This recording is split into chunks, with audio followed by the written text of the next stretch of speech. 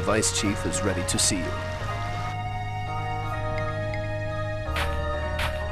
Travelers from Silverant, you may enter. Thank you.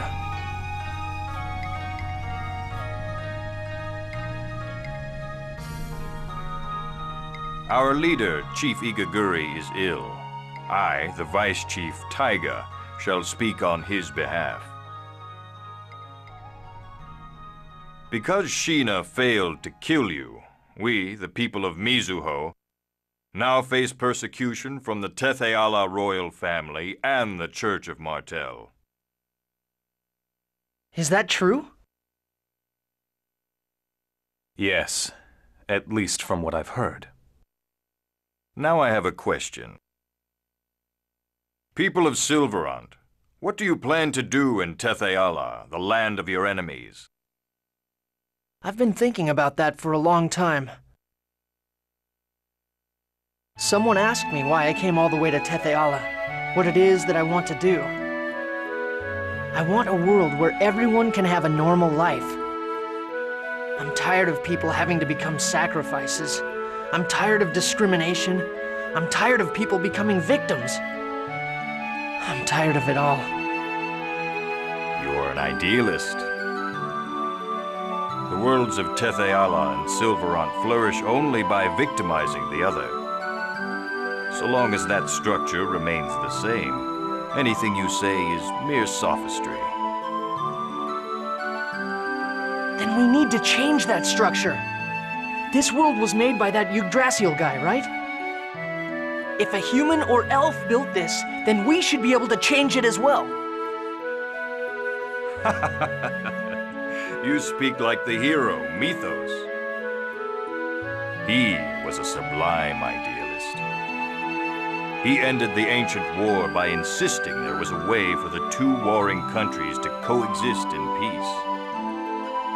Are you saying you can become the next Mythos? I'm not Mythos. I want to save the two worlds my way with the help of my friends. I see. In other words, you aren't worried about following past methods. Well then, we shall search for a new path as well. Vice Chief, do you mean... Yes, we will use our information network to aid you. In return, when the path of prosperity for both worlds has been found, we wish to move our people to Silverant. But I don't have any right to decide something like that. All we need is for you to aid us in our move. Is everyone okay with us joining forces with the people of Mizuho? if it will change the relationship of the two worlds? Well, it doesn't sound like a bad deal. Let's hurry up and decide so we can go rescue Persea. As long as Tetheala is safe, I don't care what you guys do. Okay then, it's settled. We're going to look for a way to change the two worlds. Let's work together. Agreed.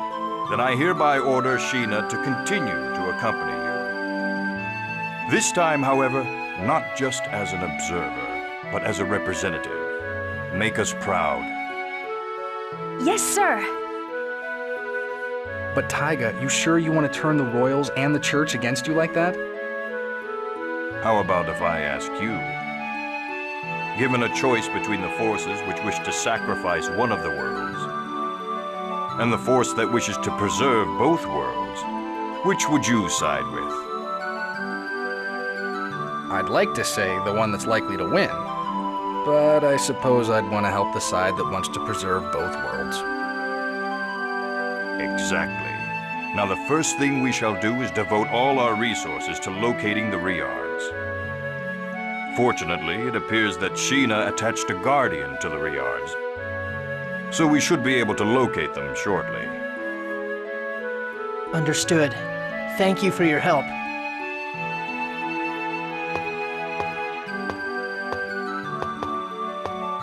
Is he for real?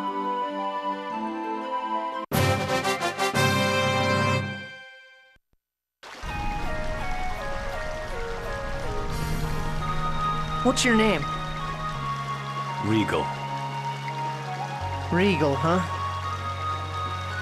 I'm sorry, but we're gonna have to keep you prisoner for a bit longer. Lloyd, how about letting Pops here fight too? Even though he might betray us? He has business with Persea, right? And he's not going to try anything before he gets a chance to speak with her, you know? Actually, that's not a bad idea. Rain? I don't know about this, but I won't make a fuss. I also started off as your enemy. Well, will you fight alongside us for now? All right. I swear upon my good name and these shackles that bind me, I shall not betray you. If you do anything, even the slightest bit suspicious, I'll burn you to a crisp. Got it? Well then, welcome to our group, Regal.